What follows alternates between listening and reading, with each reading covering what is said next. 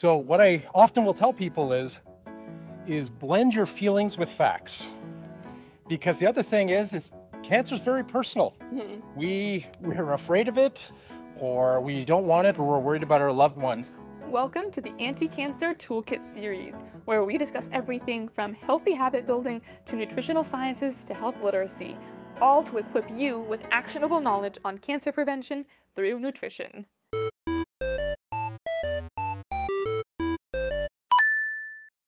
That brings us to our guest here today. Would you like to introduce yourself? Hi there, thank you. Yeah, my name is Dr. Cameron Norman. I am an adjunct professor in the Dalla School of Public Health.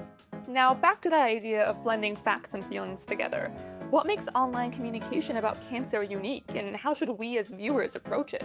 Yeah, absolutely. So there's a lot of information written on cancer. So that's the one thing.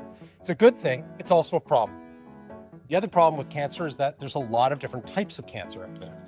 You have different causes, different consequences, and the data is a little all over the place. And part of the problem is that some of it isn't that accessible to the average person. So sometimes we rely on things like stories, personal narratives, or people's interpretations of the evidence. Some of that can be very good. Some of it can also be quite problematic. So moving over to the health literacy field, you've done a lot of work there. You have the e-health literacy model that you co-created. So could you talk a little bit about that and then also maybe define what health literacy even is? Really what the model is just a way to help you self-assess some fundamental skills on what it might take to use information on the internet, and it could be anything, social media. So do you know how to appraise information? Do you know how to find it? The model has traditional literacy as the foundation, with health literacy and science literacy, our ability to navigate the health system, and our knowledge of how research is done, respectively, as further anchors.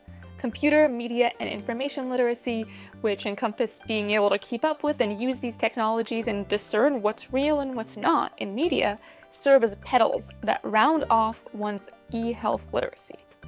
And then kind of using that model as a backdrop, how do we go about maybe helping loved ones who could have fallen victim to misinformation, especially for health-related misinformation? One thing to worry about or to think about, is that nobody likes to be told they've been fallen for something. Nobody wants to look foolish.